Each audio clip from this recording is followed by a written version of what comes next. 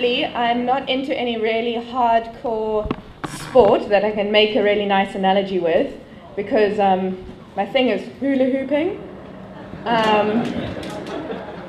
I actually missed WordPress last year because I was heavily drugged on morphine due to a tragic hula hooping accident. But now I'm here and I'm alive. So anyway, let me start my talk. You can share the Twitter love if you are into that. So, Innovate South Africa. Innovate South Africa's mission is to inspire and empower a generation of problem solvers, a generation that can think innovatively and think entrepreneurially. We go out to schools and youth organizations and we engage youth in practical design challenges. We run an annual innovation challenge as well as the Code for Cape Town program, which is what I'm here to speak to you about. Code for Cape Town introduces high school girls to web building skills and exposes them to opportunities in the IT industry. The Code for Cape Town program teaches coding in a way that's appealing to girls. So what we do is we frame coding skills as tools to tackle social problems. Women are naturally empathetic, and I believe a lot of women make vital career choices early on based on a social conscience, and believe this is one of the reasons that the social sciences are flooded by women. So in our quest to make coding attractive to females, we start by presenting girls with a real human need that needs a solution. And then the participants of the program learn to code and create the web as a means of building a solution. So Code for Cape Town ran for the first time in July this year. 24 girls from Khayelitsha spent every day of their winter holiday learning to code. They learned how to apply the human-centered design process to design a solution to a challenge. They learned the basics of HTML, the basics of CSS, and how to use WordPress to build a website. And they learned how to pitch and present an idea. So I have a video here. And what are you most excited to learn? Doing more blogging and doing my own website. So excited, especially for us teenagers. Firstly, I applied because I thought that it was an opportunity that I would never get.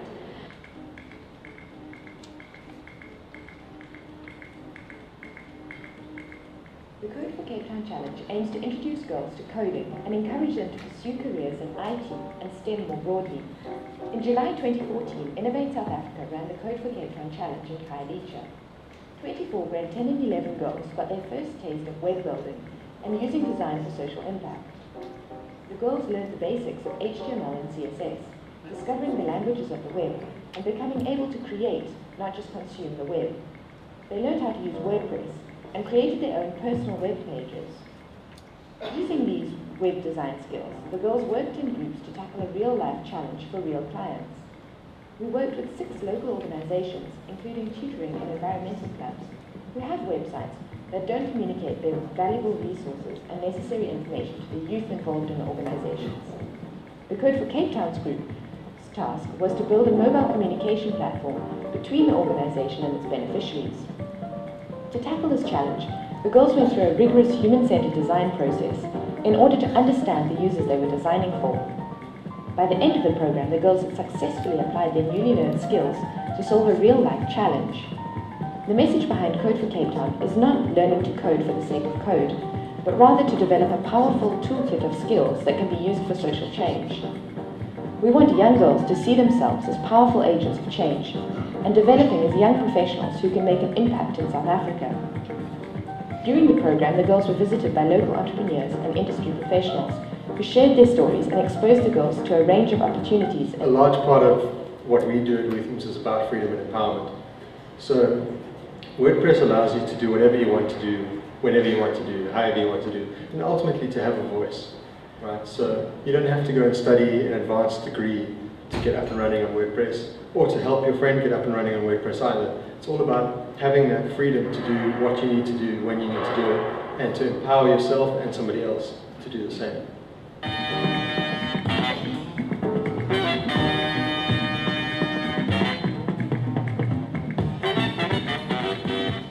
To prove just how much fun coding can be, in the last week we threw a maker party, a party in a computer room. The girls invited friends who they taught their newly found skills. Together they used basic HTML to make their own memes and learned about hacking by hacking the happy dance. We discovered that coding can be fun and creative.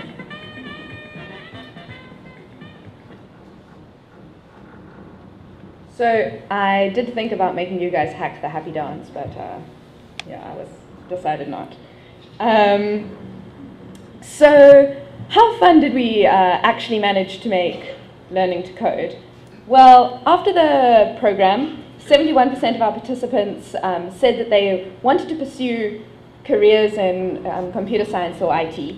But the important thing was that 73% of them said that it's because they enjoy it and find it fun. And our attendance record did support that they said they were having fun, because we had like 91% attendance throughout the 3 weeks of winter holidays, which was quite amazing. And when we asked the girls to describe their experience learning HTML and CSS, the most popular word was fun, followed by creative and encouraging. And one person said difficult, but most of them chose to describe it as a challenge. And then similarly, when we asked them about the experience using WordPress, once again, fun dominated, followed by a challenge and creative. So I think it's time that you met some of the Code for Cape Town girls, and I've extracted some snippets from their reflections to give you a sort of sense of the excitement that they felt. Meet Timbeka. She's a thoughtful young girl who likes poetry and astronomy, and this is what she wrote on day 2. It's also amazing. I mean, last week I learned to code using So far, the lessons are full of enthusiasm, oomph, determination, curiosity, and a hunger to know more. They make me want to keep on learning and exploring. They've completely changed how I view programming and IT as a whole and as a girl. It gave me a total outlook on how I see technology, problem solving, and problem identification. It's also amazing. I mean, last week I learned to code using HTML and CSS, and now I have a website, and I can blog about anything I want. What's more and tremendously amazing is the fact that I can now use all that I've learned to do anything I want to my website to make it more interesting and appealing. Who would have thought that I'd have my own website and be able to make it the way I want it to be? No one, but then I guess I should always expect the unexpected. Excitement is so inevitable at the moment. I can't stop smiling and giggling. Well, this will be useful in the future. In different ways, I mean, I can start my own little business and make other people's websites fun and appealing. I don't want to say much except watch your space. This is awesome. So the girls were pretty excited. So imagine we had a room of 24 of these girls for 3 weeks. It was really fun. And this is Mandisa. So the funny thing is that they all had to apply to this program and write me beautiful motivational letters about why they really wanted to attend. And they were all like, yeah, we think this is going to be amazing. And then on day 2, they expressed some of their real opinions on how they thought that it would be terrible. I think Mandisa actually said she thought she would have to take pills for depression. Hashtag just joking. But then she said, I didn't think the project would be this fun and so understandable. They actually have proven a point to me that learning a programming language can be fun and exciting. And I think that after the 3 weeks, I'll be able to practice on my own the things that we did in class with our tutors. I'm planning on learning more about HTML and CSS. These few weeks have really inspired me, and now I'm considering computer science or engineering. And actually, they said that they planned on learning more HTML and CSS. They came to me a while later and they're like, Emma, can we have a program in December? We'd like to learn some back-end stuff. Like, wow, these are amazing girls. And Mandisa said, wow, I feel like such an important person with all the professional people, thanks Hugh and Matt, coming to share their knowledge with us. I really don't regret taking part in the program. And so the visits from industry, of which Woo Themes were one of them, were really, really fantastic for the girls. The girls said that it really broadened their perspective on career options and the ways in which technology can be applied to solve problems. And then another thing that they really enjoyed was just hearing the stories of successful entrepreneurs. and realizing that there are a lot of ups and downs along the path that leads to that success. And the girls were going through their own first little entrepreneurial challenge. They'd each been given a client who gave them a brief and they needed a problem solved, and the girls now had to work in groups to come up with a solution. So the clients were youth organizations who had really bad websites that just didn't speak to the youth that they were meant to be serving. And the girls now had to create a new mobile platform to solve this problem. And so it was very real to them as they were going through for the first time this sort of experience of actually acting like a professional. And so by the end of the session, 94% of our participants said that they now saw themselves as more likely to try and use technology to solve problems. They also, majority of them said that they felt that the site they created is a valuable resource for their client. And a while back, a group of the girls came to me and they said, "Oh, Emma, actually, we know what we're doing in our holidays. We've noticed that the schools in Khayelitsha, their websites suck. So we are going to redo them."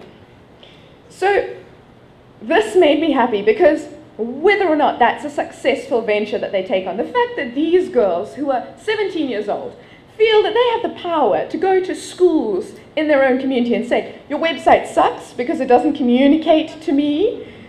I am going to build a new one." That's the kind of empowerment that we're sort of thinking about. So this is Kaliswa. She's one of these website improvers. And she really liked this whole idea of problem solving. And she now wants to be an engineer. She said, "Whoever would have thought that short, talkative Kaliswa would one day build a website from scratch? I would have told that person it's not possible. But considering the work I did this past week and the work that awaits me in the next week, I'll actually be building a website for an organization." That was in week 2. Then this refers to the WooThemes visit. "This week we spent some time with the 2 coolest nerds ever." That's what they called themselves anyway. She wasn't being rude. "They were from a company called WooThemes, which deals with WordPress. Yes, I know, we are that cool." "The things they taught us about WordPress will really come in handy when building this website. I have so much confidence now that I can really build this website because it's becoming a reality day by day."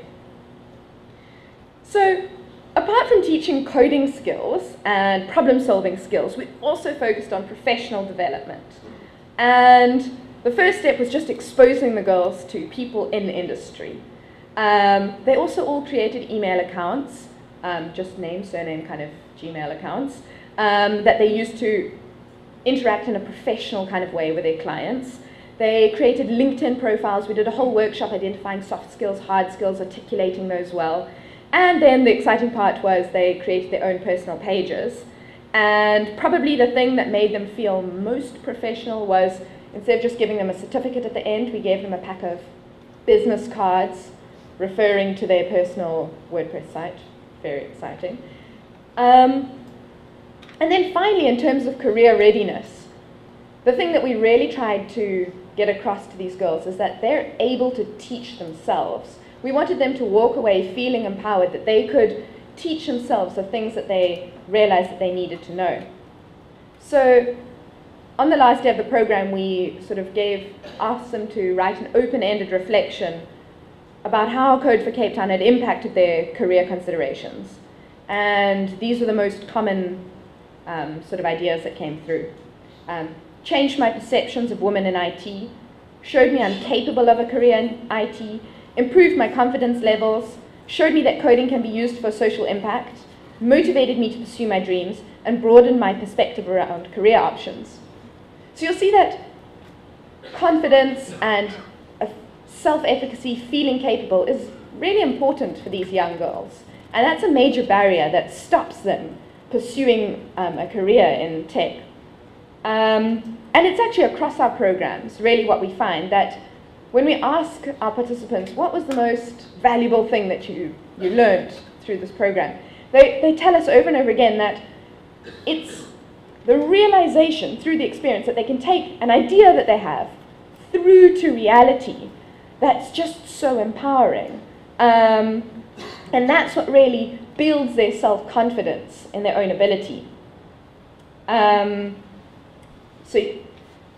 I think that's something that when we're dealing with young girls, and if we want them to stand up and come into the tech industry, that we really need to address. So Yolanda said, I never thought I'd find technology fun and awesome, as I usually thought that it was meant for guys. Rebakazi said, at first I thought IT and programming was for boys and not for girls. I thought it was very difficult and that I would not cope with it in the future. Through this program, I was able to decide and be convinced that IT is what I want to do in university. And Hilda said, at first I thought IT was for boys. I can now see that I can be something I never thought I could be. So Code for Cape Town is not just about teaching hard skills, but it's about shifting young girls' perspectives about the possibilities of technology and about their place as women in the industry. So going forward into 2015, we want to develop a scalable model and triple the number of girls that we take in. So basically we can do that by training people to run the program on multiple sites. And then we really want to focus on putting these girls onto continuous learning paths. So linking them up according to what their end goal is, linking them up with learning opportunities to improve their skill set. So I really want to put out an open call to the WordPress community to come on board with us in 2015 and grow Code for Cape Town's impact. Let us empower more young girls. So here's some requests that I have for you. We have a website, but it's not the coolest website in the world yet, mainly due to extreme lack of manpower. So if anyone wants to help us out, that would be great. We also have grand schemes to build this really awesome plugin. So if anyone wants to help us out with that. Then if anyone wants to come and run a really interesting workshop or invite some of the alumni to come and see what you do. You've heard the stories, how much they appreciate that. Then we're running a Thunder Fund campaign because paying for these girls' transport to and from venues and food and blah, blah, blah, that all costs money.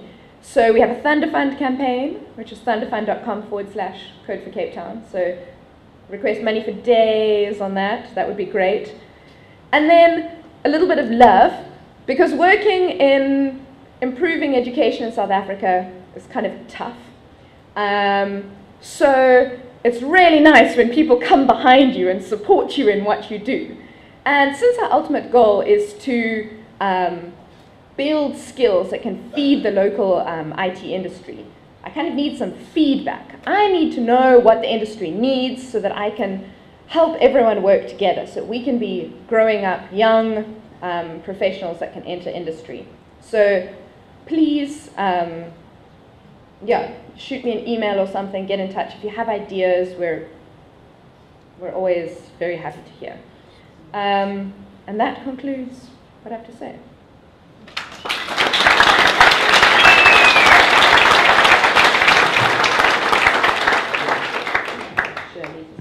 Thank you so much, Emma. We're going to have some questions. If you want to answer them. Don't run away just yet. Please don't feel bad if you've got any questions in the back row. I know you might feel bad asking them because of Gareth and the whole having to run. But just please shoot. Any questions? Any questions for Emma at all? Gentleman in front here, Nick. Here we go. Hi. Quick question, because I know 3 weeks to learn anything is not a lot of time, and you also did a lot of business development and personal growth and so on. In that period, what were they actually able to accomplish from a code perspective? Like, can we go to the website and see a showcase of the work that they did? Were they able to do minor things? Were there some that did really great work? Like, could you tell us a bit more about what they actually did from a technical perspective? Okay, great. So what they built was a basic little site for that's a source of communication between a youth organization. So say like one of them was a tutoring organization. And they put together a little WordPress site that like task orientated. So they were able to put together something where you can access frequently asked questions, current posts about the latest news from that organization. They were basic little WordPress sites that they were able to do. I can get you some examples. We made a bit of a blunder. We handed them over to the clients, and the clients destroyed what the girls did quite nicely. So I have to actually, so it was actually the clients that destroyed the work that the girls put together. Anyway, but that was a blunder from our side. Yeah, so that is one thing that I have to say outright. We are not the ones that go out and make these girls software developers, but we're the ones that, we're like new client acquisition pretty much. So we go out there and we take girls that weren't considering any kind of career in this field and get them to consider it, and then we can feed them into further learning. Cool. Got a question? I just wanted to know if you're a registered non-profit organisation. That we should be registered in hopefully less than a month. Once you are, come see me. I've got a solution for you. Ah, wonderful. Thank you, guys. Are there any more questions for Emma about Code for Cape Town? Yes. One more over there.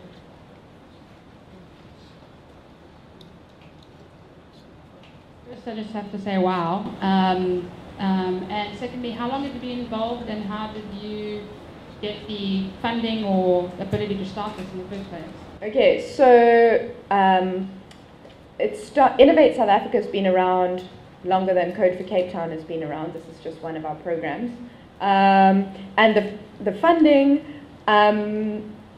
wonderful Hillary Clinton has a lot of money for women residing in Africa who want to support women in IT. So we were awarded some funding as Innovate South Africa to run a project like this. And that's how it started. And now it was a seed grant, so now we're trying to actually build it into something sustainable.